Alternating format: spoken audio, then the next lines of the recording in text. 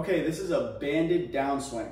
Okay, so there's two different ways to do this exercise. I leave it up to you to determine which way you want to do it. The first way, we'll go with the harder one.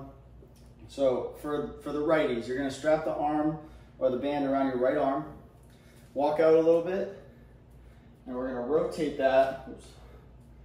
Get my left arm over the band so that it's looking like this. It's kind of wrapped around me and wants me to turn. Okay, so try to get this position here. So again, I have this nice golf posture, but this band wants me to pull back this way. So we don't want to pull into the backswing, I want to pull into the downswing. So banded downswing is going to look a little like this. I'm starting from this neutral golf position, and I want to feel like my left leg is clearing the way for this downswing to move. So I'm going to move as far as I can, and it's going to be resisting me and want to pull me back.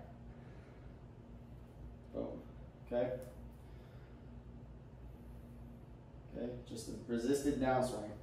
I'm simulating impact using my legs. Now the other way you can do this,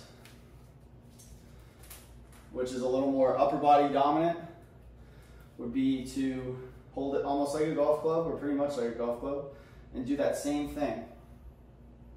We're just simulating impact. But what I want here is for you to recognize that you're not using your upper body to swing at it. All right, there's no ball there. I want to feel my lower body clear the way. And when my lower body moves, my upper body also moves, but that's what we're supposed to feel.